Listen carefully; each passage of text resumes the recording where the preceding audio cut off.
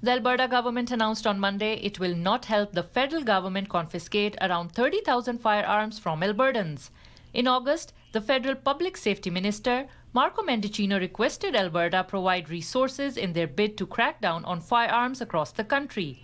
The UCP government says Alberta is not legally obligated to follow through on the request and has informed Ottawa it will not be offering its assistance.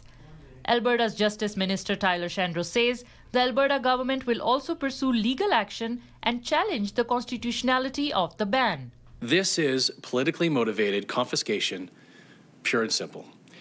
One that will do nothing to make Alberta a safer place or to reduce the criminal misuse of firearms. It's estimated that around 3 million Canadians own firearms.